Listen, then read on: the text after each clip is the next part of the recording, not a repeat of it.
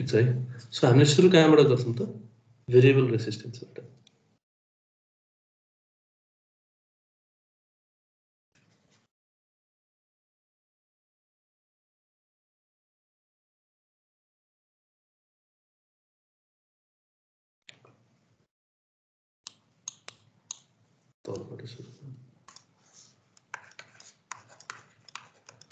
So variable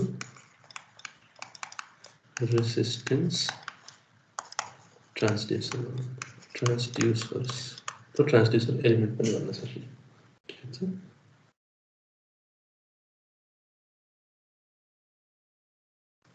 variable resistance ट्रान्सड्युसर्स यसमा के को प्रिन्सिपल इन्भल्भ हुन्छ त रेसिस्टेन्स को।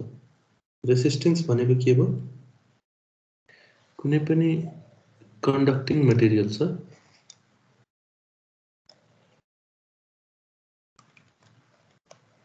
कुनै कन्डक्टिङ मटेरियल छ जसको डायामिटर और पहिला लेन्थको एल लेन्थको मैले कन्डक्टिङ मटेरियल लिएको छु with cross sectional area A. Generally हामी सर्कुलर लिन्छ तर जस्तो भए पनि cross sectional area A and यसको एउटा प्रपर्टी हुन्छ रेसिस्टिभिटी हो। प्रपर्टी अफ मटेरियल हो है रेसिस्टिभिटी भन्ने। सो हामीले जब रेसिस्टेन्स को फर्मुला लेख्छौं resistance of an electrical conductor of length L cross sectional area A and resistivity rho. So what do we write? Rho L by A. So resistance के माथि dependent छ त rho माथि L माथि र A माथि। Where R is resistance, यसको unit Om हो, rho is resistivity, the property of a material हो। यो resistance र resistivity दुईटा फरक कुरा हो।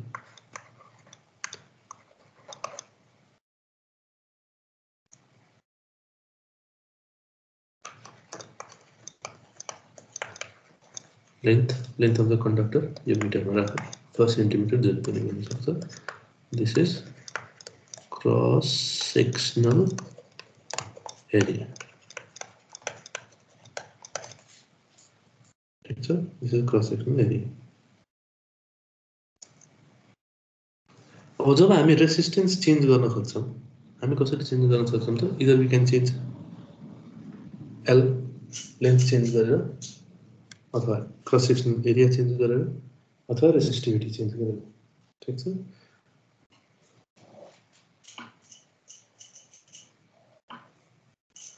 यो तीनवटा मध्ये कुनै एउटा चेन्ज गर्यौं भने हामीले resistance of the material change गर्न सक्छौं। सो यहाँ बेसिक प्रिन्सिपल त्यही हो। सो जे कुरा हामीले मेजर गर्दै छौं है त्यो मेजर गर्ने प्यारामिटरको हेल्पले हामीले के गर्छौं त रेसिस्टेन्स चेन्ज गर्न खोज्छौं। ठिक छ। जस्तो कि एकदम सिम्पल एक्जाम्पल पोटेन्शियोमिटर। हामीले पोटेन्शियोमिटर ल्याबमा पनि गरेको भएर यो अहिले पोटेन्शियोमिटरमा हामी आउँछौं पनि अलि डिटेलमा। पोटेन्शियोमिटरले के गर्थ्यो त लेन्थ चेन्ज गर्थ्यो। सो हामीसँग एउटा ठुलो रेसिस्टेन्स हुन्थ्यो है यसमा हामी के गर्थ्यौं थ्रु आउट द रेसिस्टेन्स पुरै लेन्थको क्रस मेजर गर्नु र सानो लेन्थको क्रस भोल्टेज मेजर गर्नु। त्यसमा फरक पर्छ किनभने विथ लेन्थ हामीले रेसिस्टेन्स चेन्ज गर्दै छौं। ठिक छ। त्यस्तै strain gauges resistance strain gauges अब यो सेकेन्ड ल्याब हुन्थ्यो होला त्यो तपाईहरुले गर्नु भ्याउनु भएन है। रेसिस्टेन्स स्ट्रेन गेजेसमा के हुन्छ भन्देखि बाइ अप्लाइङ स्ट्रेन यो स्ट्रेन अप्लाई गरेर हामीले के गर्छौं रेसिस्टेन्स चेन्ज गर्छौं। यो कसरी चेन्ज हुन्छ भन्ने कुरा अहिले डिटेलमा जानला हैन। यसको डिटेलमा हामी गएर पढ्छौं। त्यस्तै थर्मिस्टर्सहरु हुन्छन् टेम्परेचर सेन्सिङ डिभाइसेसहरु टेम्परेचर र रेसिस्टेन्स को यसमा त्यो कनेक्सन हुन्छ कस्तो हुन्छ त्यो थर्मिस्टर्स पढ्ने बेलामा जानला। त्यस्तै रेसिस्टेन्स स्ट्रेन गेजेस हामीले पढ्यौं। पिजो resistive strain gauges पिजो resistive elements भन्ने हुन्छ। पिजो रेसिस्टिभ एलिमेन्ट्स भनेको रेसिस्टेन्स चेन्ज हुने on application of strain. Just हामीले त्यसमा डिफर्मेसन अथवा स्ट्रेस दियौँ भने कुनै एलिमेन्टको यदि रेसिस्टिभिटी चेन्ज हुन्छ भने, अहिले पिजो रेसिस्टिभको पनि कुरा गर्छौँ, रेसिस्टिभिटी नै चेन्ज हुने है। हामीले स्ट्रेस अप्लाई गऱ्यौँ कुनै मेटेरियलमाथि भनेपछि त्यो स्ट्रेस अप्लाई गरेर रेसिस्टिभिटी नै चेन्ज भयो, प्रपर्टीमै अलिक चेन्ज आयो, त्यस्तो एलिमेन्ट्सलाई हामीले पिजो रेसिस्टिभ एलिमेन्ट्स भन्छ। र त्यसलाई युज गरेर पनि हामीले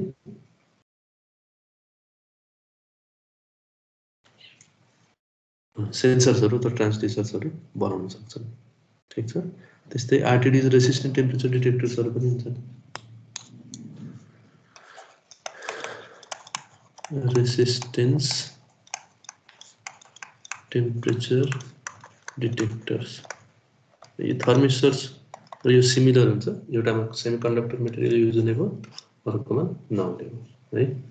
सो यो सबैको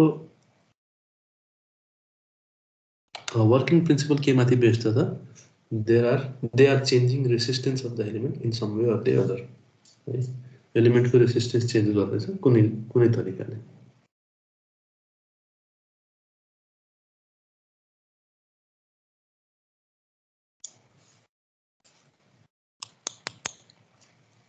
ठिक छ। यसमा हामी पोटेन्सियोमिटरबाट सुरु गर्छौँ।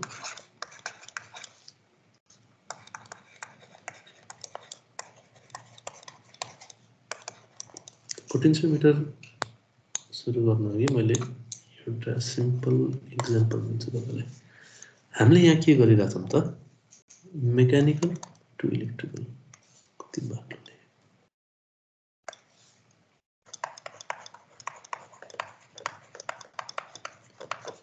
Mechanical to electrical conversion.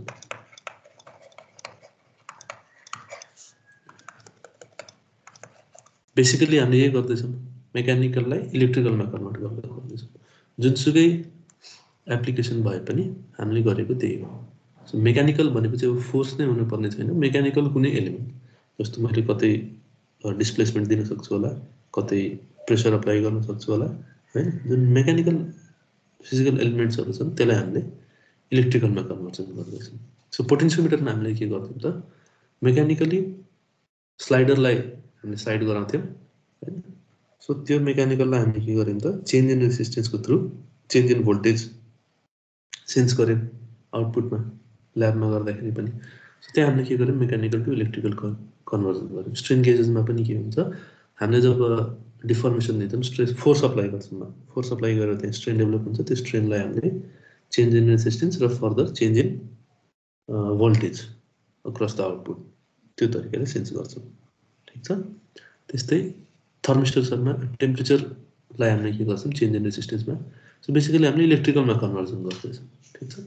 सबैको आइडिया के हो त, conversion from mechanical to electrical. अब यसको सबभन्दा सिम्पलेस्ट इक्जाम्पल जुन हामीले सोच्न सक्छौँ, यसको सिम्पलेस्ट इक्जाम्पल भनेको हामीले सधैँ आफ्नो वरिपरि देखिराख्ने स्विचेसहरू। हामीले कहिले ध्यान दिदैनौँ, तर स्विच पनि एउटा मेकानिकल टु इलेक्ट्रिकल ट्रान्सड्युसर जस्तो एक्ट गर्छ। कसरी एक्ट गर्छ त, स्विचमा के हुन्छ, बेसिक प्रिन्सिपल छ यहाँ। ठिक। हामीले जब स्विचलाई अन गर्छौँ, यो अफ कन्डिसन भयो, हामीले के गर्छौँ, मेकानिकली स्विच प्रेस गर्छौँ र त्यो अन हुन्छ। अन भएपछि के भयो, सर्किट कम्प्लिट हुन्छ र इलेक्ट्रिसिटी फ्लो हुन्छ। र अगाडि अब जे हामीले जुन रेसिस्टेन्स एलिमेन्ट राखेका छौँ, बल्ब होला, फ्यान होला, जेसुकै भए पनि त्यो अन हुन्छ, त्यहाँ इलेक्ट्रिकल सप्लाई हुन्छ। So basically what are we doing, we are converting mechanical energy अथवा मेकानिकल, यो केसमा फोर्स अप्लाई गरेर हामीले स्विच अन गर्दैछौँ, into electrical pulses or electrical के भन्ने त्यसलाई, इन्फर्मेसन भनौँ, इलेक्ट्रिकल पल्सेस भनौँ। यहाँ डिसिजन मेकिङ भइरहेछ नि, मेकानिकललाई इलेक्ट्रिकलमा कन्भर्जन गरेर। अब यसलाई हामीले फर्दर, जस्तो मैले एउटा सिम्पल इक्जाम्पल तपाईँहरूलाई दिन्छु।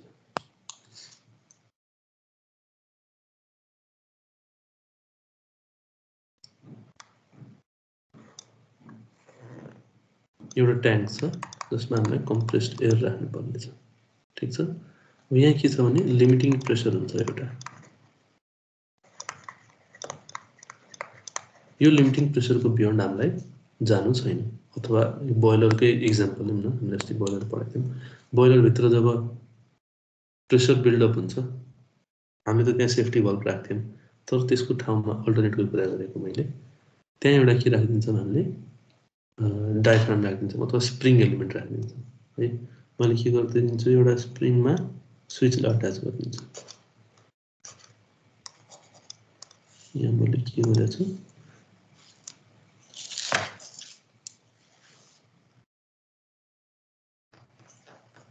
स्प्रिङ राखिदिएको छु।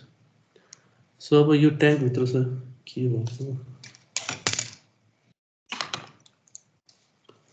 यो ट्याङ्कभित्र छ यो स्विच। यहाँ के भइरहेछ, कम्प्रेस्ड एयर होस् कि जेसुकै होस्, स्टिम होस्, त्यसले के गर्छ, यसलाई प्रेस गर्छ। यो स्प्रिङ हामीले कसरी सेलेक्सन गरे हुन्छ त, जति हाम्रो लिमिटिङ प्रेसर छ त्यति अप्टेन भयो भने के हुन्छ, यो स्विच प्रेस हुन्छ। यो स्विच प्रेस भएपछि हामीले के गर्छौँ, यसलाई मेकानिकली जुन स्विच हामीले प्रेस गर्छौँ त्योसँग कनेक्ट गरेका छौँ। सो प्रेसर लिमिटिङ प्रेसरभन्दा बढी भयो भने यो राइटतिर पुस हुन्छ, जसले के गरिदिन्छ, उल्टो गरिदिन्छ। अहिले सर्किट अन छ, यो स्विच पुस हुन्छ र त्यसले के गरिदिन्छ, अफ गरिदिन्छ होला, डिस्कनेक्ट गरिदिन्छ होला। सो अन हुँदाखेरि,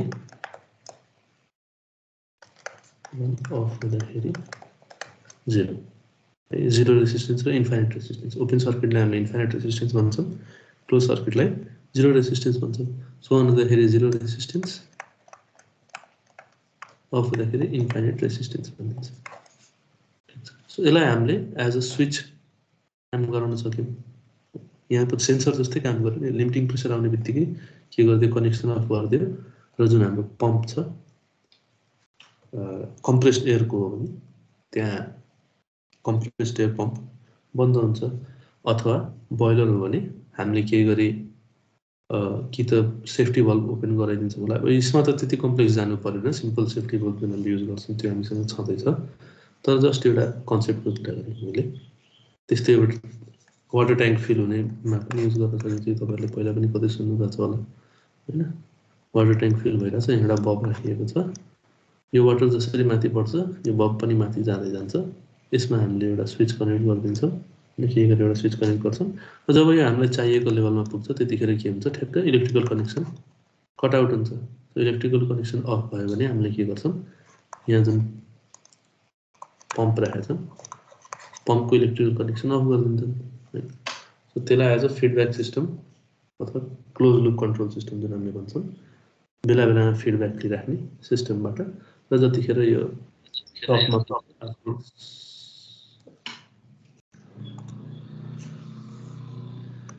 जतिखेर यो टपमा पुग्छ, ट्याङ्क फिलअप हुन्छ, त्यो लेभल अब त्यो डिजाइन गर्दाखेरि हुन्छ। सो सबभन्दा सिम्पलेस्ट इक्जाम्पल भनेको यो स्विच हुन्छ है।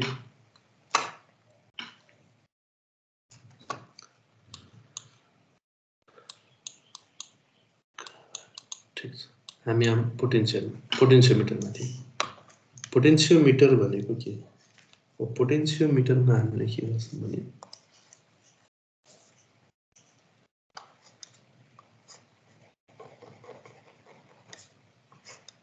और तपाईँले सिलेबसमा के देख्नुहुन्छ, स्लाइडिङ कन्ट्याक्ट डिभाइसेस भनेर लेखेको होला है। So पोटेन्सियोमिटर is a sliding contact device. अब स्लाइडिङ कन्ट्याक्ट किन भनिएको हो त, कन्ट्याक्ट पनि हुन्छ र स्लाइड पनि हुन्छ। पोटेन्सियोमिटरमा बेसिकली के हुन्छ भने एउटा रेसिस्टेन्स छ है, तपाईँहरूले अस्ति ल्याबमा गरेको पनि सम्झिनु भएको छ होला। हामीले के गर्छौँ, एउटा स्लाइडर राख्छौँ है, एउटा स्लाइडर राख्छौँ र स्लाइडर यो पोटेन्सियोमिटरलाई के गर्छौँ, एकातिर हामीले अस्ति ग्राउन्डमा कनेक्ट गरेका थियौँ, अर्को पोइन्टलाई +12 भोल्टमा अथवा +5 भोल्टमा, जे भए पनि यसलाई मैले भी रिफरेन्स भोल्टेज हामीले यता दिएको छ र यसलाई के गरिएको छ, ग्राउन्डमा कनेक्ट गरिएको छ। ठिक, ग्राउन्ड भनेको 0 र +12, यसको +12 भोल्टको हामीले भोल्टेज अप्लाई गरेका छौँ, इएमएफ जुन भन्छ। अनि हामीले गर्छौँ के त, यो स्लाइडरको क्रस भोल्टेज मेजर गर्छौं भोल्टमिटर राखेर यो स्लाइडरको अक्रस हामीले भोल्टेज मेजर गर्छौं र यो स्लाइडरलाई हामीले के गरेका थियौं 0 देखि 10 सम्म 10 वटा डिभिजनमा बाँडेका थियौं यहाँ पनि हामीले के गर्छौं इनिशियल पोइन्ट देखि फाइनल पोइन्ट सम्म है L = 0 देखि L = L सम्म थ्रु आउट द लेन्थ हामीले स्लाइड गर्छौं र चेन्ज इन भोल्टेज जुन V आउट छ यहाँ जुन V आउट आउँछ त्यो V आउट लाई हामीले नोट डाउन गरेका थियौं ठीक छ सो यहाँ के भइराछ त यो स्लाइडर र रेसिस्टेन्स जुन रेसिस्टेन्स यहाँ के भएको हुन्छ भने एउटा इन्सुलेटिङ कार्ड भन्ने हुन्छ इन्सुलेसनको अराउन्ड हामीले के गरे हुन्छ यो वायरलाई बाउन्ड गरे हुन्छ भित्र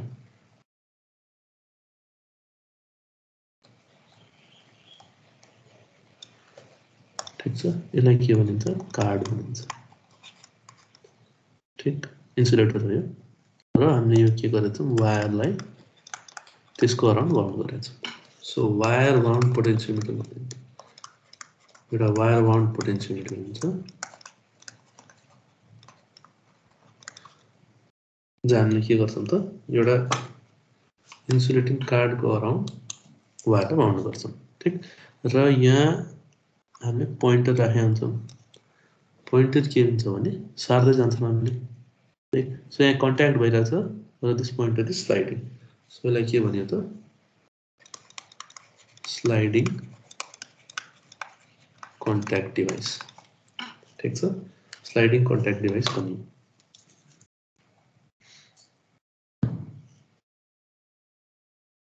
बेसिकली यहाँ के भइराछ त लेन्थ जुन लेन्थको अक्रस हामीले भोल्टेज मेजर गर्दैछौं त्यो लेन्थ चेन्ज भइराछ सो लेन्थ हामीले चेन्ज गर्दै गयौं भने यसको अक्रस आउने भोल्टेज सो टोटल लेन्थमा जति रेसिस्टेन्स छ सानो मात्र लेन्थ दियो भने त्यहाँ त थोरै आउँछ होला हैन सो त्यो प्रिन्सिपलमा यो काम गर्छ ठीक र आउटपुटको अक्रस जुन भोल्टेज आछ त्यो लिनियरली भ्यारी हुन्छ अलोङ द लेन्थ यो जुन लेन्थ छ त्यो लेन्थसँग भ्यारी हुन्छ सो जसरी हामीले स्लाइडर जुन रेसियोमा बढाउँदै जान्छ आउटपुटको भोल्टेज त्यही रेसियोमा बढ्दै जान्छ है so 1/3 of the लेन्थमा 1/3 of x मा यदि स्लाइडर छ भने V आउट पनि 1/3 अफ V रिफरेन्स आउँछ त्यही नै हामीले हेरेको पनि थियौं लिनियर जेरो अर्डर इन्स्ट्रुमेन्ट ठीक छ सो वायर बाउन्ड पोटेन्सियोमिटर एउटा हो त्यसमा के भइराछ त wire is bound around the card अब यसमा हामीले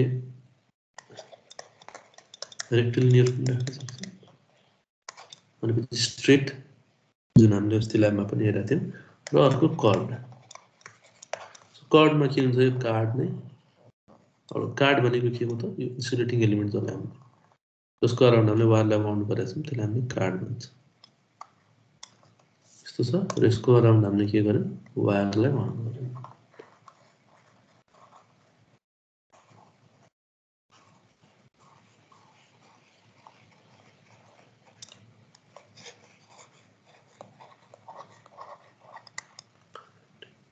त्यसपछि के गरिन्छ एउटा स्लाइडर छ यहाँ है यो स्लाइडरलाई हामीले के गर्छौं थ्रु आउट स्लाइड गर्दै जान्छौं ठीक र जति रेशियोमा हुन्छ त्यही रेशियोमा आउटपुट भ्यारी गर्छ ठीक छ सो लिनियर डिस्प्लेसमेन्ट पनि मेजर गर्यो यसले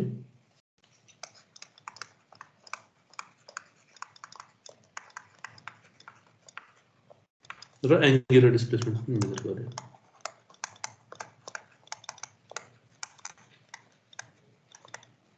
सो कतै हामीलाई x मेजर गर्नुपर्ने छ भने हामीले यस्तो पोटेन्सियोमिटर राख्न सक्छौं र कतै थीटा मेजर गर्नुपर्ने छ भने एंगुलर डिस्प्लेसमेन्ट कति आयो कति टर्न कति रोटेट भयो कुनै कम्पोनेन्ट त्यो निकाल्नु पर्ने छ भने हामीले यो के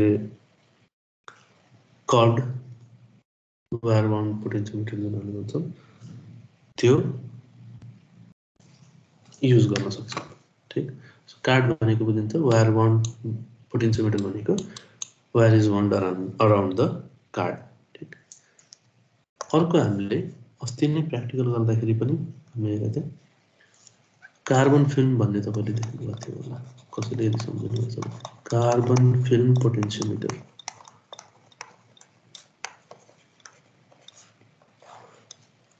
अब यो जुन वायर वाउन्ड पोटेन्सियोमिटर छ, वायर वाउन्ड पोटेन्सियोमिटरमा के समस्या छ भने यो कार्डको अराउन्ड जुन हामीले यसलाई र्याप गर्छौँ नि, वाउन्ड गर्छौँ, वाइन्डिङ गर्छौँ नि वायरको, यो वाइन्डिङ के हुन्छ भने एउटा लिमिटेड नम्बरमा हुन्छ, त्यसलाई हामी नम्बर अफ टर्न्स भन्छौँ। तपाईहरुले ट्रान्सफर्मर यदि पढ्नुहुन्छ भने इलेक्ट्रिकल मसिन्समा त्यो हेर्नुहुन्छ है, यो नम्बर अफ टर्न्स कतिवटा नम्बर अफ टर्न्स दिन्छ भन्थे है। सो यो नम्बर अफ टर्न्स लिमिटेड छ। नम्बर अफ टर्न्स लिमिटेड भन्नुको अर्थ के त, हाम्रो जुन स्लाइडर छ, स्लाइडर एकचोटि यहाँ आउँछ, अर्कोचोटि यहाँ नगएसम्म त्यसले मेजरमेन्ट त लिँदैन। यहाँ बिचमा त ग्याप देखिन्छ नि, यहाँ अलिक बढी ग्याप देखिरहेछ हैन, यति कम नम्बर अफ टर्न्स हुँदैन, अलिक बढी हुन्छ। तर तपाईहरुलाई अलि एक्जाजरेट गरेर देखाउनलाई मात्र हो यो। सो यो स्लाइडरले आउटपुट कुन पोइन्टमा दिन्छ त, जुन पोइन्टमा यहाँ हामीले वायरसँग कन्ट्याक्टमा आएको हुन्छ, स्लाइडर र वायर कन्ट्याक्टमा आएको हुन्छ, अरू पोइन्टमा त दिन्न है। सो यसको सेन्सिटिभिटी अथवा जुन रिजोल्युसन भन्छ हामीले मिनिमम मेजर गर्न सक्ने, त्यो के माथि डिपेन्डेन्ट हुने भयो त, नम्बर अफ टर्न्स माथि। ठीक छ, कन्टिन्युअस जस्तो भएन, इन्टरमिटेन्ट जस्तो भयो। अब कन्टिन्युअस कस्तो खाले हुन्छ त, त्यसको लागि कार्बन फिल्म पोटेन्सियोमिटर हामीले युज गर्छौँ। अब कार्बन फिल्म पोटेन्सियोमिटरमा के हुन्छ, यसमा के गरिन्छ भने एउटा बाइन्डर राखिन्छ,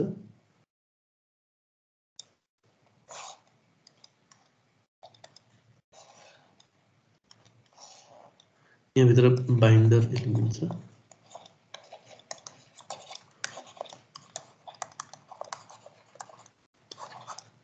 है। यो बाइन्डर भनेको पोलिस्टर अथवा इपोक्सी बाइन्डर हुन्छ, इपोक्सी पोलिस्टर। जसले के गर्छ, बाइन्डरको काम के त, बाइन्ड गरेर राख्दैछ। केलाई बाइन्ड गर्ने है, यसमा हामी के गर्छौँ, ग्राफाइट और कार्बन पार्टिकल्स लाई यहाँ माथि सस्पेन्ड गराउँछौँ। सो यहाँ ग्राफाइट और कार्बन पार्टिकल सस्पेन्डेड हुन्छ इन अ बाइन्डर, इपोक्सी और पोलिएस्टर बाइन्डर। ठीक, र यहाँ के हुन्छ भने यसलाई पनि अब लिनियर मेजरमेन्ट लिनुपर्ने छ भने हामीले लिनियरली राख्छौँ, र कर्भिलिनियर अथवा एङ्गुलर मेजरमेन्ट लिनुपर्ने छ भने हामीले त्यसरी राख्छौँ। ठीक, सो यहाँ बेसिकली के गरियो, टपबाट हेरौँ है, यहाँ इपोक्सी यो बाइन्डरमा हामीले के गर्छौँ, कार्बन ग्राफाइट पार्टिकल्सहरूलाई सस्पेन्ड गराछौँ मजाले, र हाम्रो स्लाइडर यहाँ भयो है। अब स्लाइडरलाई जब हामी स्लाइड गर्छौँ, स्लाइडरलाई जब म स्लाइड गर्छु, यहाँ दुईटा एन्डमा भोल्टेज दिएको छ, यहाँ रेफरेन्स भोल्टेज दियो, र यसको अक्रस हामीले के गर्दैछौँ, भोल्टेज मेजर गर्दैछौँ पी आउटको अक्रस, र यो स्लाइडरलाई हामीले के गराउँछौँ, मुभ गराउँछौँ। जब यो मुभ हुन्छ, अब वायर वाउन्ड जस्तो यहाँ के हो त, कुर्नु पर्ने अर्को वाइन्डिङ अथवा अर्को turn भेट्नलाई। So this is kind of continuous है, यो कन्टिन्युअसली यसले डेटा देखाउँछ। त्यहाँ के भयो त, इन्टरमिडिएट जस्तो। सो एउटा वायर वाउन्ड पोटेन्सियोमिटर, अर्को कार्बन फिल्म पोटेन्सियोमिटर। ठीक छ, र जुन कार्बन फिल्म वायर वाउन्ड जुन छ त्यसमा के छ भने फ्रिक्सन बढी हुन्छ। फ्रिक्सन बढी भएपछि वियर बढी भएर जान्छ। हामीले जुन ल्याबमा पनि हाम्रो इक्विपमेन्ट हेऱ्यौँ त्यसमा एरर्स बढी आएको थियो। एरर आउनुको के त, आउनुको कारण के त, त्यो धेरै दिन भइसक्यो र मल्टिपल नम्बर अफ, अर्को एउटा टर्म भनेको रिभर्सल हुन्छ है। पोटेन्सियोमिटरमा रिभर्सल भन्ने टर्म छ। रिभर्सल भनेको के त, जस्तो यो पोटेन्सियोमिटर हो है, हामीले के गर्दैछौँ, स्लाइडरलाई स्लाइड गराउँछौँ। सो एकचोटि यता गएर र फेरि फर्किनुलाई वान रिभर्सल भनिन्छ। ठीक छ, सो लाइफ अफ पोटेन्सियोमिटर केबाट मेजर गरिन्छ त, नम्बर अफ रिभर्सल्स। किन नम्बर अफ रिभर्सल्समा डिपेन्डेन्ट हुन्छ, किनभने स्लाइडिङ भइरहेछ स्लाइडिङ कन्ट्याक्ट भइरहेछ है कन्ट्याक्ट पनि छ र हामीले स्लाइड पनि गरेको छौँ सो यो जुन स्लाइडरको टिप छ त्यसको वियर हुन्छ है हैन खिएर जान्छ त्यो फ्रिक्सनले गर्दा के हुन्छ खिएर जान्छ सो केही समयपछि के हुन्छ रिलायबल आउटपुट दिन्न अथवा त्यो पोटेन्सियोमिटरको लाइफ सकेर जान्छ लाइफ सकेर जानु भनेको रिलायबल आउटपुट नदिनु त्यो केले गर्दा हुन्छ फ्रिक्सनले गर्दा हुन्छ स्लाइडिङ कन्ट्याक्टले गर्दा हुन्छ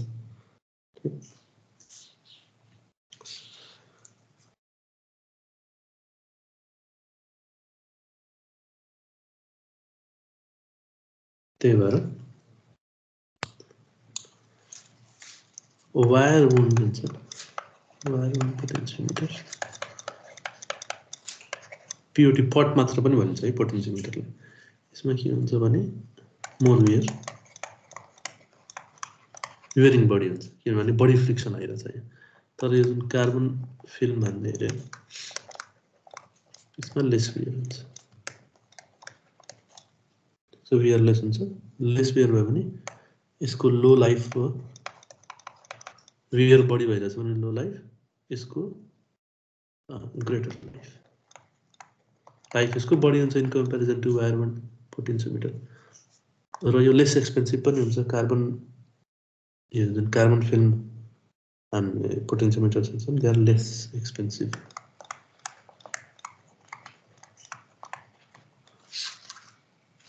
comparatively these are more expensive तर यसको एउटा डिमेरिट के त कार्बन फिल्मको they are susceptible to susceptible भनेको बुझ्नुहुन्छ कि नै तपाईहरुले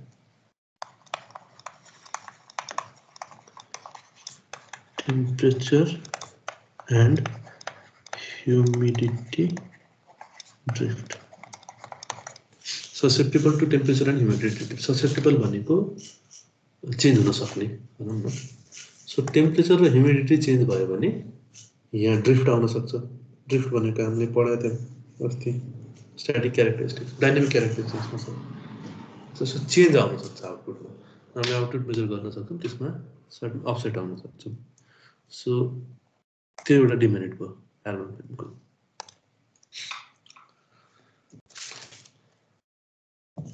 ठीक छ so these are potentiometers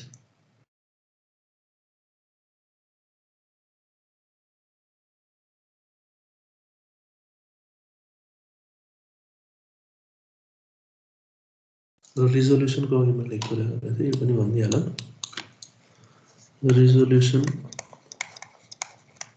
पोटेन्सियोमिटर को मेजर गर्दाखेरि हामीलाई नम्बर अफ टर्न्स थाहा छ नम्बर अफ टर्न्स थाहा छ भने 1/n रिजोल्युसन हुन्छ वायर वुन्डको अब नम्बर अफ टर्न्स यदि 1000 छ भने 1000 नम्बर अफ टर्न्स छ भने रिजोल्युसन के भनेको त 1/1000 1500 टर्न्स छ भने 1/1500 जति नम्बर अफ टर्न्स छ त्यति नै त्यसरी नै रिजोल्युसन गर्दै जाने सो मिनिमम कति मेजर गर्न सक्छ भन्ने कुरा इन जनरल हामीले बुझ्नु पर्यो ठीक छ यसमा के क्वेशन छ भने सोध्नुस् छैन भने अब हामी रेसिस्टेन्स स्ट्रेन गेजमा जान्छौं यसको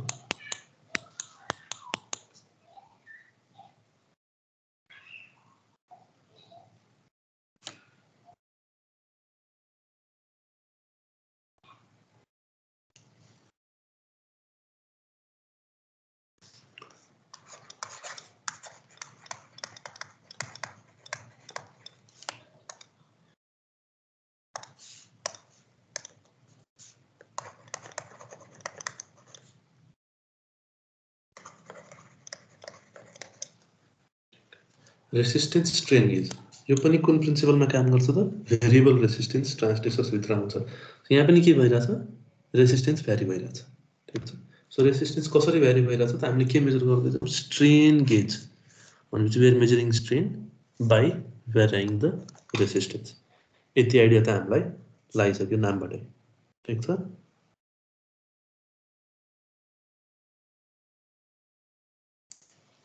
सो यहाँ बेसिक आइडिया के हो भने when we apply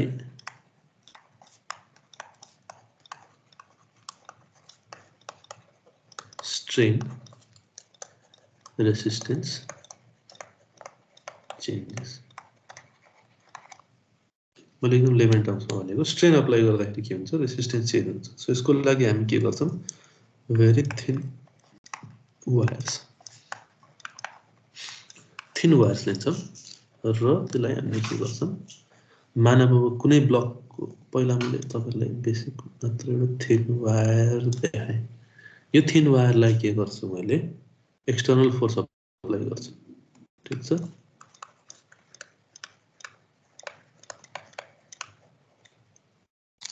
एकैछिन यो कल आएको छ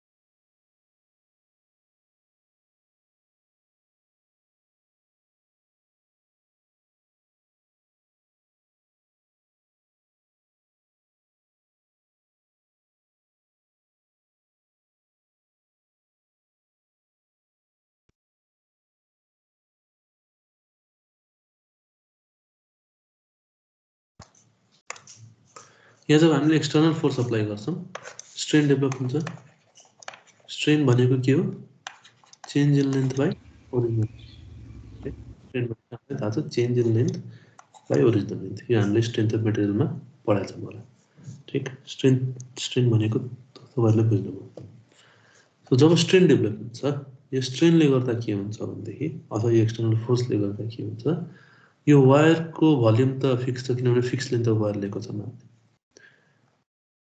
सो तपाईहरुले पढ्नु भएको छ होला सर्कुलर क्रस सेक्सन भएको हामीसँग वायर छ यो वायरलाई मैले के गरे टेन्साइल फोर्स लाए तन्काउन खोजे है त्यतिरबाट एकैछिन एचडी सरको कल आयो यो पनि उठाउनै पर्छ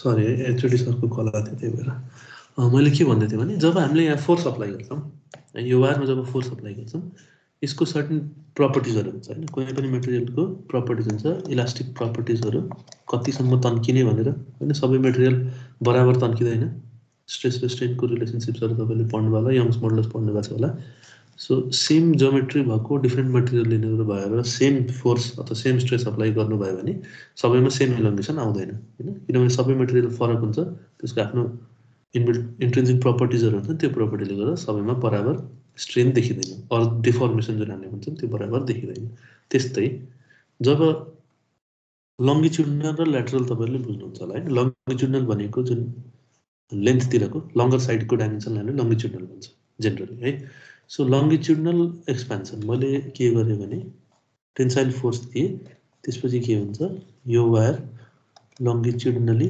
एक्सपान्ड भयो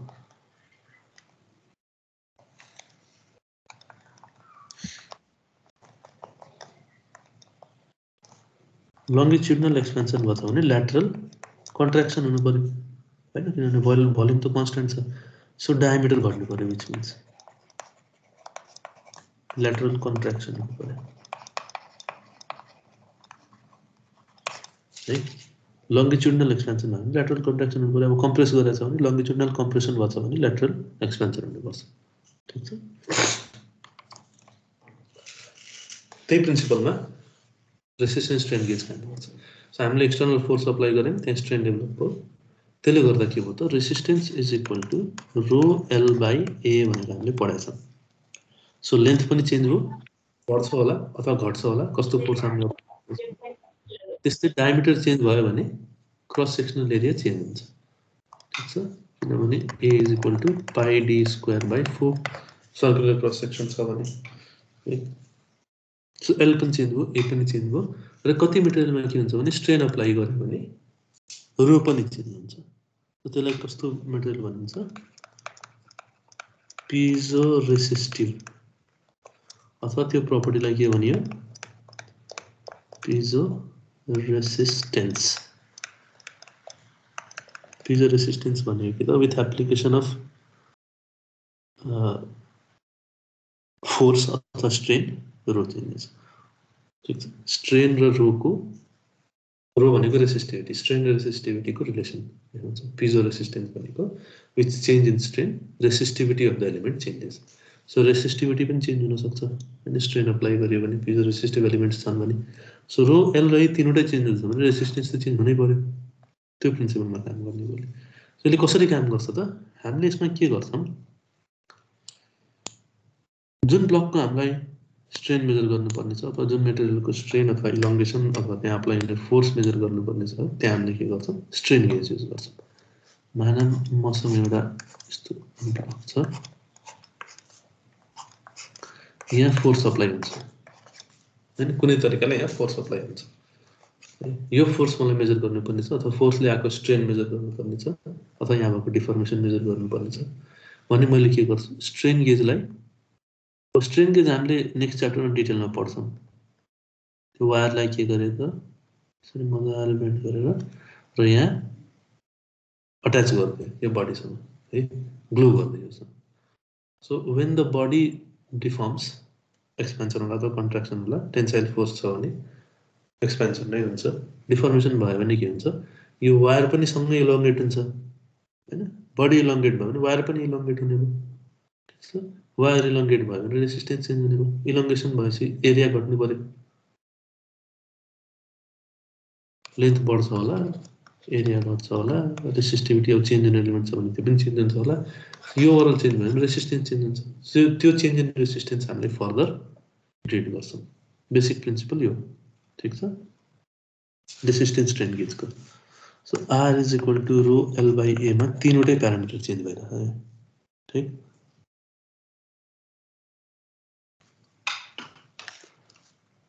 सो चेन्ज इन रेसिस्टेन्स को जब हामी कुरा गर्छौं which is dr change in resistance is dr so यसको लागि के गर्नु पर्यो डिफरेन्शिएट गर्नु पर्यो यसलाई डिफरेन्शिएट गर्यो भने रो एल र ए तीनवटैमा कुनै पनि कन्स्टेन्ट छैन किनभने तीनवटै चेन्ज भइरहेछ हामीले जब एक्सटर्नल स्ट्रेन दिइराछौं त्यो स्ट्रेनले गर्दा length, area and resistivity all three of these are changing. So यहाँ डेरिभेटिभको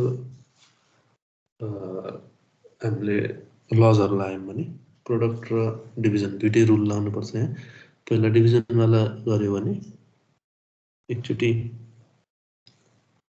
a derivative of row l minus rho l dA by a square हुन्छ। त्यस्तै यहाँ रो dl लाई पनि हामीले ओपन अप गर्न सक्छौं।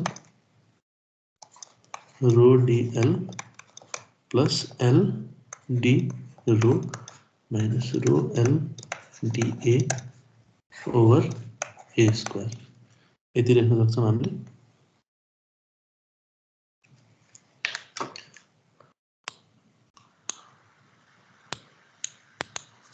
Also change in volume मैले के भनेको v छ change in volume, so v is equal to area times length। यो हामीलाई थाहा छ volume के हो area times length, so dv becomes your straight line मैले LdA plus ADL LdA plus ADL लेख्न सकिन्छ। Also हमले के पनि पढाएको छ त तपाईले स्ट्रेन्थ अफ मटेरियल थर्ड सेममा के पढ्नुभयो इन्जिनियरिङ मटेरियल पढ्नुभयो। स्ट्रेन्थ अफ मटेरियल पढ्दै हुनुहुन्छ होला तपाईहरुले सायद हैन।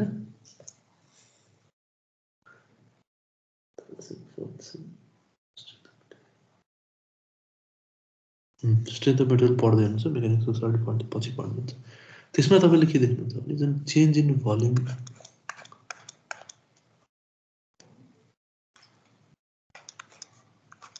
यो डिटेलमा म जादिन, यो स्ट्रेन्थ अफ मटेरियलमा तपाईले सायद पढ्नुहुन्छ होला। सो एरिया इन्टु लेन्थ छ है, डिफर्मेसन भइसकेपछि एरिया पनि चेन्ज हुन्छ लेन्थ पनि चेन्ज हुन्छ। सो एरिया इन्टु लेन्थको अर्को फर्मुला आउँछ होला। मानौं यहाँ डिफर्मेसनमा हामीले एक्सटर्नल फोर्स अप्लाई गर्यौं, अब के भइराछ त एरिया पनि चेन्ज भयो लेन्थ पनि चेन्ज भयो, नयाँ एरिया आउँछ नयाँ लेन्थ आउँछ।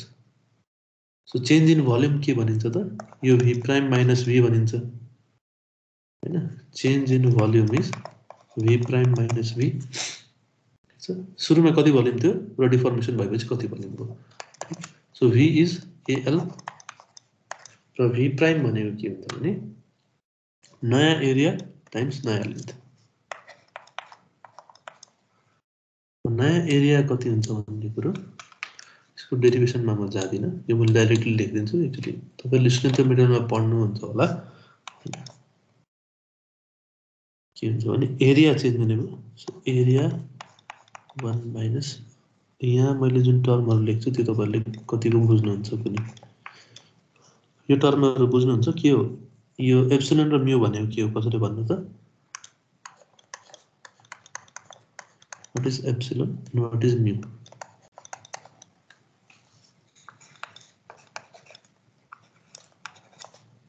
कसैले भन्न सक्नुहुन्छ यदि पढ्नु भएको छ भने।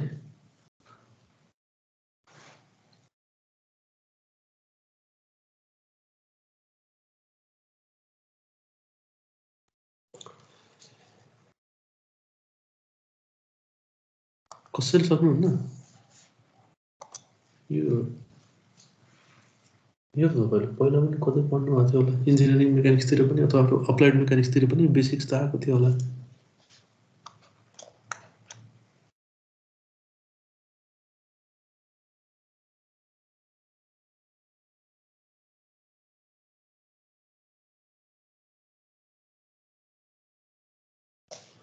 अचम्म छ त यो त थाहा हुनुपर्ने तपाईहरुलाई। यो भनेको स्ट्रेन है, एप्सिलन भनेको स्ट्रेन ठीक छ र म्यू भनेको पर्सेन्ट रेशियो। स्ट्रेन भनेको के हो change in length by original length ठीक छ। सो कुनै वायरको यदि लेन्थ चेन्ज भएको छ भने कति लेन्थ चेन्ज भयो त्यो भनेको डेल एल हुन्छ र ओरिजिनल लेन्थ भनेको एल कति थियो ओरिजिनल लेन्थ भनेको त्यो एल हुन्छ ठीक छ डेल एल बाइ एल। र पर्सेन्ट रेशियो भनेको के हुन्छ म्यू भनेको के हो थाहा छैन भने पर्सेन्ट रेशियो के थाहा होला तपाईहरुलाई lateral strain by लंगिट्युडिनल strain. So laterally हेर्दाखेरि कति स्ट्रेन आयो, लङ्गिट्युडनली हेर्दाखेरि कति स्ट्रेन आयो। ल्याटरल स्ट्रेन भनेको lateral change in dimension by original dimension. So यो पाइप वायरको कुरा छ भने ल्याटरलमा के छ त diameter, change in diameter by original diameter, लङ्गिट्युडनलमा change in length by original length. ठिक छ, lateral by longitudinal strain. So यो भनेको स्ट्रेन र म्यु इज पोइसन्स रेसियो। बिजोग छ त तपाईहरुको, यति त थाहा हुनुपर्ने हो।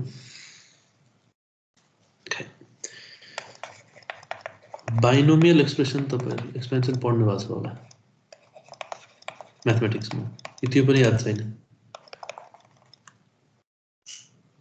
बाइनोमियल सिरिज अथवा बाइनोमियल एक्सपेन्सन भनेर पढ्नु भएको छ?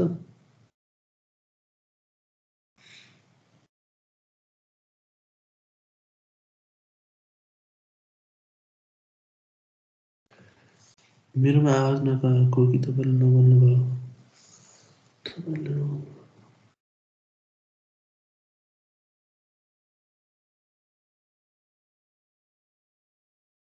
पढेको छ।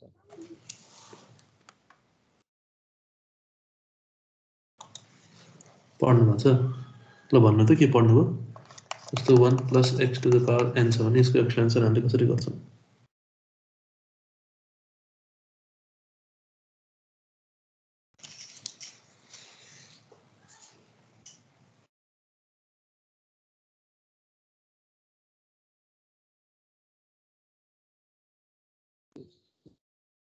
So 1 + nx n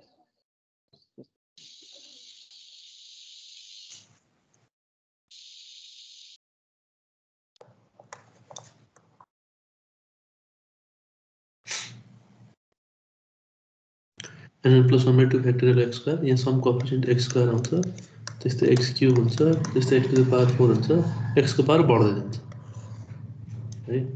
सो हामीले के गर्छौं? For smaller values of x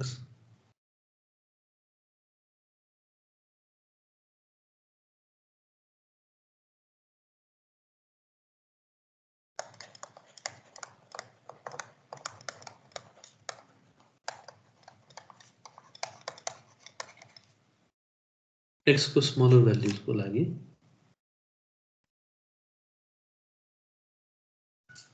के लेख्न सकिन्छ?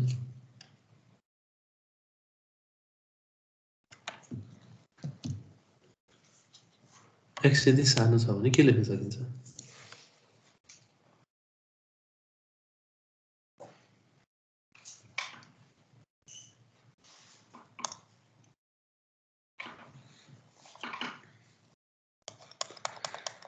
कि त तपाईहरुले नबोल्नु भयो, कि त तपाईहरुको स्थिति साह्रै नराम्रो छ है। नबोल्नु भएको भने बोल्न सक्ने, हैन भने अलि ध्यान दिने गर्नु पढेको कुराहरुमा। यस्तो साह्रो भएर पनि हुन्न। यो त तपाईहरुले रिसेन्टली नै पढ्नु भएको थियो mathematics. So 1 + x to the power n लाई 1 + nx हामीले कुन केसमा लेख्न सक्छौं? For smaller values of n। Smaller values of n को लागि अगाडिको टर्महरु किन नेग्लेक्ट गरे मैले?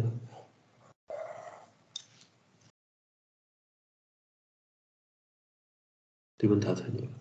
ठीक छ। सो स्मलर भ्यालुज को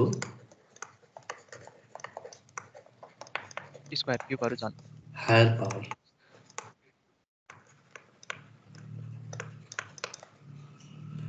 higher power of smaller values are very small, right?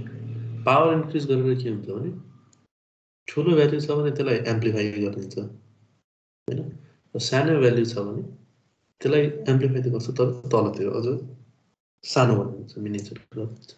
So 0.1 जस्तो मसँग 10 छ भने 10 को स्क्वायर 100 हुन्छ, 10 को क्यूब 1000 हुन्छ। यसले बढाउँदै जाने भयो 10 को प्यारामिटर, 10 अझ 10 थप्दै जाने भयो। 0.1 छ भने यसले के गर्छ? त्यसरी घटाउँदै जान्छ के अझ 0.001 हुँदै जान्छ होला। सो 1 + nx को कम्प्यारिजनमा यो जुन हायर अर्डर टर्म्सहरु छन् त्यो धेरै नै सानो भएको भएर नेग्लेक्ट गरिन्छ। सो यो केसमा पनि त्यही हुन्छ। मैले तपाईहरुले किन यो बाइनोमियल एक्सपेन्सन भनेको भने यहाँको लागि भनेको।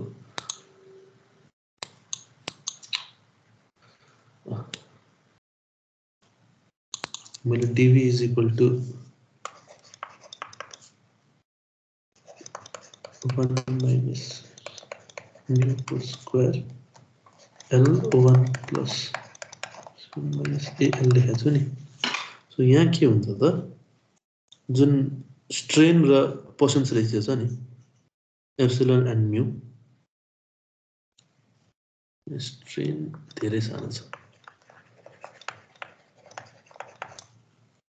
किनभने स्ट्रेन सानै आउँछ change in length by original length हामीले सानो फोर्सेसहरु युज गर्यौं भने के हुन्छ ओरिजिनल लेन्थको कम्प्यारिजनमा चेन्ज इन लेन्थ धेरै सानो हुन्छ त्यही भएर स्ट्रेनको भ्यालु सानो हुन्छ र म्यू पनि धेरै ठुलो हुन्छ सानै 1 भन्दा कम नै हुन्छ म्यूको भ्यालु रिबन मेटेरियलको लागि सो त्यो के हुने भयो त e mu is small parameter so for that what we can write 1 minus epsilon mu को स्क्वायर लाई हामीले के लेख्न सक्छौं इक्वल त हुँदैन almost equal to 1 minus 2 epsilon mu लेख्न सक्छौं है so dv is equal to a 1 minus 2 epsilon mu 1 plus epsilon minus al ठीक अब यसलाई अझ सिम्प्लिफाई गरौँ है ओपन अप गर्नुस् ओपन अप गर्नुभयो भने लास्टमा के बाँकी रहन्छ त यहाँ al को एउटा टर्म आउँछ किनभने 1 छ भने al को एउटा टर्म आउने भयो त्यस्तै अरु टर्महरु पनि हुन्छन् र त्यसलाई हामीले सिम्प्लिफाई गर्दै जान्छौं सिम्प्लिफाई गर्दै जानु भयो भने ultimately we will reach to यो सिम्प्लिफाई तपाईले गर्नु होला एकचोटी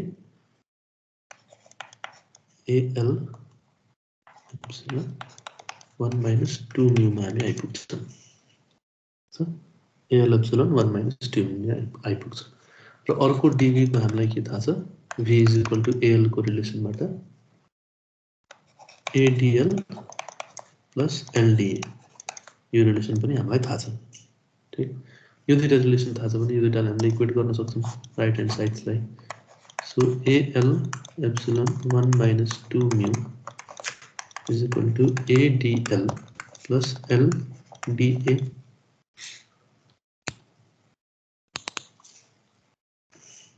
यति लेख्न सकिन्छ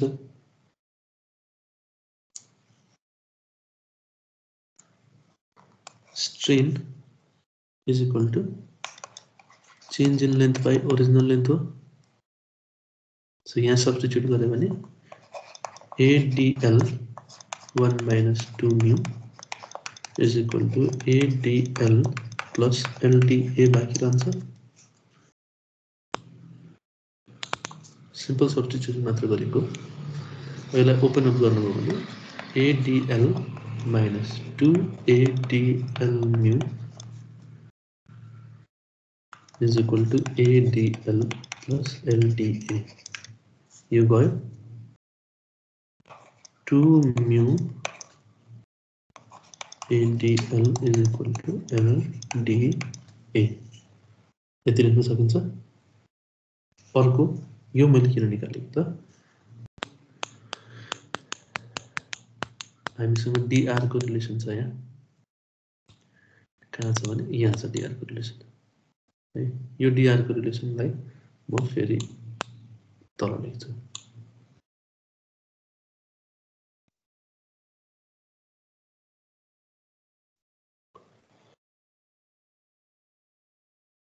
यो लिएर हाम्रो माथि ए माथि लिएर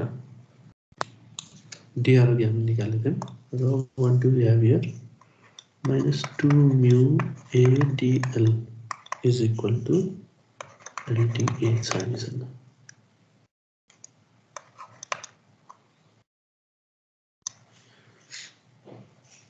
यो lda हामीले सब्स्टिट्युट गर्न सक्छौं है सो dr becomes यहाँबाट आको चेन्ज इन रेजिस्टेन्स हामीलाई अल्टिमेटली चाहिएको चेन्ज इन रेजिस्टेन्स हो के हुन्छ त यो ओपन अप गरौँ रो a dl ठीक छ त्यसपछि के हुन्छ la d row change in resistivity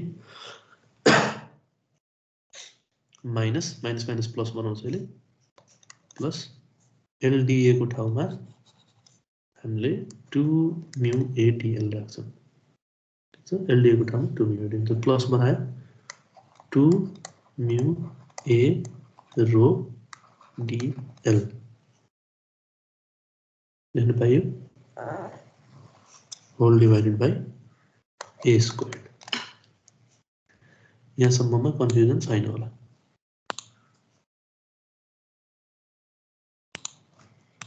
छैन। अब हामीले के गर्छौं सिम्प्लिफिकेसन गर्छौं यसलाई सिम्प्लिफिकेसन कसरी गर्छौं त यहाँ dl छ यहाँ dl छ dl dl भएको टर्महरु एकातिर निकाल्छौं हामीले ठीक रो dl दुईटै कमन आउँछ a पनि कमन आउने भयो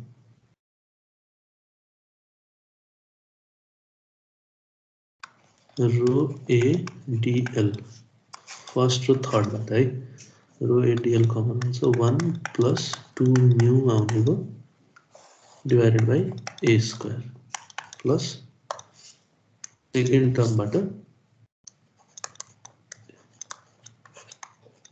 a स्क्वायर ठीक छ यो भयो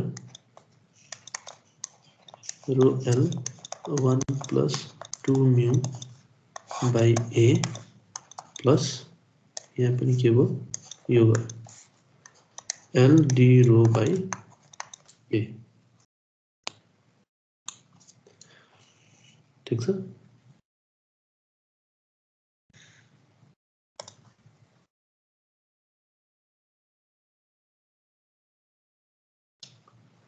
यहाँ हामीले अब के गर्छौं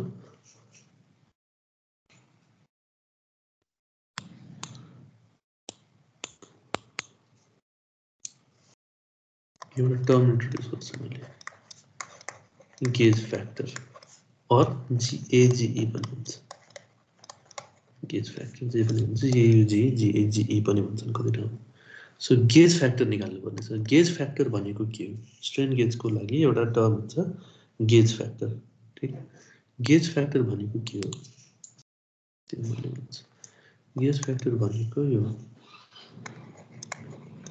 dr by r so change in resistance by original resistance divided by strain dl by l यो दुईटाको रेशियोलाई हामीले गेज फ्याक्टर भन्छ ठीक छ सो त्यो निकाल्नलाई हामीले के गर्छौं त हामीसँग यहाँ dr छ सो dr by r गर्नु पर्यो सो dr by r हामीले के लेख्न सक्छौं r भनेको के हो रो l by a r is equal to row l by a so दुईतिरले divide गर्दिने यहाँ r लाई r नै लेखिदिने रो l by a ले डिवाइड गर्यो भने यहाँ के बाँकी रहन्छ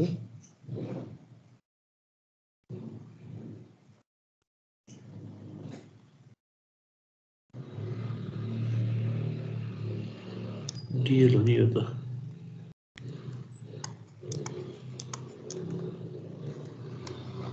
dl by l रो र a गयो 1 plus 2 म्यू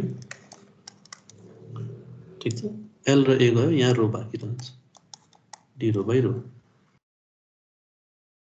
ठीक अब हामीलाई यहाँ के चाहिएको हो है यहाँ हामीलाई चाहिएको dr by r divided by dl by l dl by l ठीक छ यो कसरी आउँछ त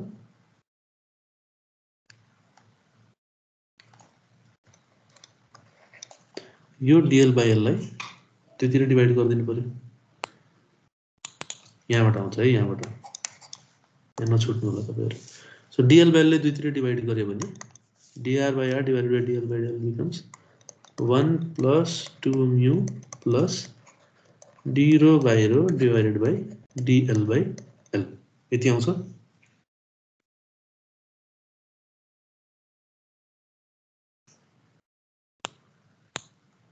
हामीलाई चाहिएको एक्सप्रेसन यही हो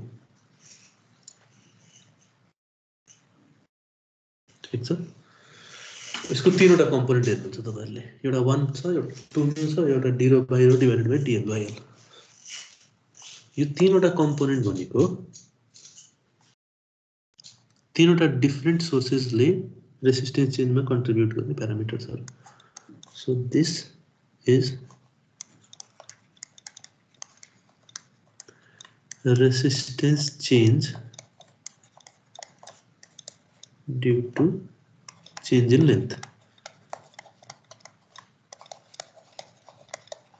डेल भ्यालु त डिभाइड हुन्छ है रो एल बाई ए छ नि एउटा एल ए र रो तीनवटैले कन्ट्रिब्युट गर्नु पर्यो ठीक छ 2 म्यू भनेको यो कम्पोनेन्टले के दिन्छ त resistance change due to change in area change भएको एरिया ठीक छ र यो रेसिस्टेन्स चेन्ज कहाँबाट आयो त जुन हामीले पिजो रेसिस्टेन्सको कुरा गरेका थियौं स्ट्रेन डेभलप हुँदाखेरि जुन रेसिस्टिभिटी चेन्ज हुन्छ त्यो so this is resistance change due to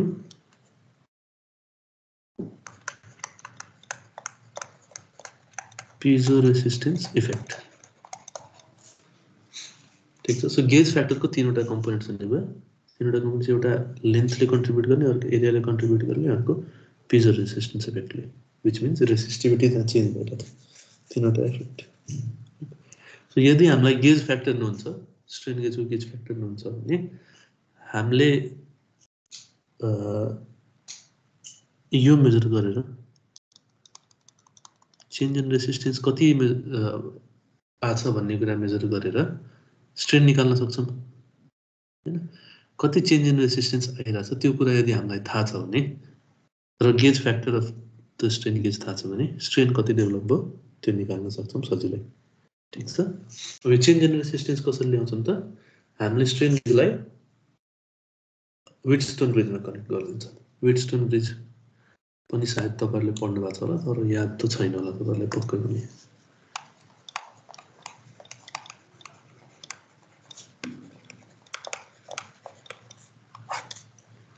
Wheatstone bridge भनेको के हो त अलि टाइम छ म एक्सप्लेन गर्दिन्छु यसमा के हुन्थ्यो चारवटा एउटा अननोनलाई राख्नु यो पनि रेसिस्टेन्स नै हो तर अननोन रेसिस्टेन्स भएकोले मैले आरयु दिए यहाँ सब रेसिस्टेन्स छ होला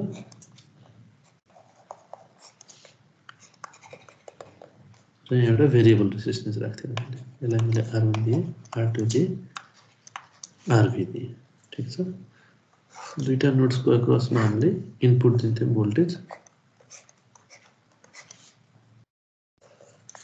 र अर्को दुईटाको अक्रस हामीले मेजर गर्थ्यौं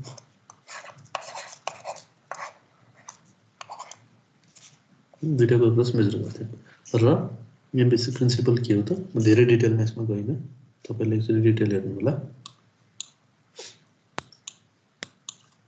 सिम्पल छ थ्योरी तपाईले थ्योरी पनि पढिसक्नु भएको छ हैन करेन्ट निकाल्ने दुईटा नोडमा र टोटल त्यो सुपरपोजिसन प्रिन्सिपल अप्लाई गर्ने अनि अल्टिमेटली के आउँछ त अल्टिमेटली के आउँछ भन्ने कुरा यो आर यु जुन छ are you is equal to R B आउँछ if R1 is equal to R2 so यो दुईटा इक्वल रेसिस्टेन्स राखिएको छ भने व्हीटस्टोन ब्रिजमा यो हामीले दिने रेसिस्टेन्स हो यो दुईटा इक्वल रेसिस्टेन्स राखिएको छ भने यो जुन RU छ र RB छ भने नल डिफ्लेक्सन हुन्छ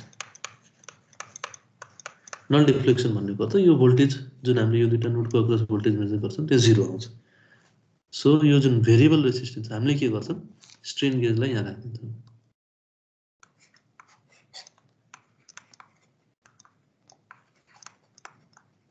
ठीक छ इनिशियली ब्यालेन्स्ड कन्डिसनमा छ भनेपछि यहाँ भोल्टेज 0 देखाइरहेछ भी आउट ठीक अब स्ट्रेन अप्लाई भयो स्ट्रेन अप्लाई भएर के हो त यसको रेसिस्टेन्स चेन्ज भयो तीनवटै कम्पोनेन्टले कन्ट्रिब्युट गर्यो कति कति कन्ट्रिब्युट गर्यो त्यो हामीलाई थाहा छ र गेज फ्याक्टर हामीलाई नहुन्छ मानौ गेज फ्याक्टर अफ स्ट्रेन गेज नहुन्छ ठीक छ हामीलाई गेज फ्याक्टर थाहा छ हामीले के गर्दै यहाँ स्ट्रेन गेजलाई कनेक्ट गर्दै यसको रेसिस्टेन्स चेन्ज हो रेसिस्टेन्स चेन्ज भयो भने के हुन्छ त यो इम्ब्यालेन्स हुन्छ व्हीटस्टोन ब्रिज अघि 0 भोल्टेज देखाथ्यो अब बढी अथवा कम कति देखाइरहेछ चेन्ज भयो भोल्टेज सो यसको बेसिक प्रिन्सिपल के हो भने this unknown resistance is equal to variable resistance so हामीले के गर्छौं यो भेरिएबल रेसिस्टेन्स यो त नोन हो यो भेरिएबल रेसिस्टेन्स चेन्ज गर्दै जान्छौं र ठ्याक्क एउटा भ्यालुमा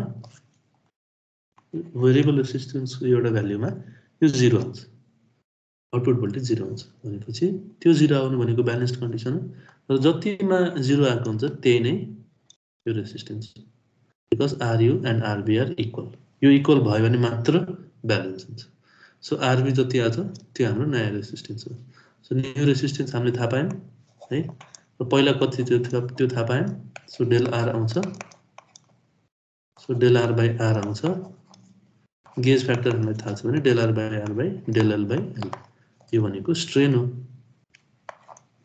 so change in resistance original resistance र गेज फ्याक्टर थाहा छ भने हामीले स्ट्रेन निकाल्न सक्यौं है सो रेसिस्टेन्स र स्ट्रेन कति स्ट्रेन डेभलप भयो त्यो निकाल्न सकियो अब स्ट्रेन थाहा छ भने कति फोर्स अप्लाई गर्छ त्यो पनि निकाल्न सकिन्छ सिमिलरली कति चेन्ज इन लेन्थ थाहा छ त्यो पनि निकाल्न सकिन्छ डिस्प्लेसमेन्ट कति भएको छ त्यो पनि निकाल्न सकियो ठीक छ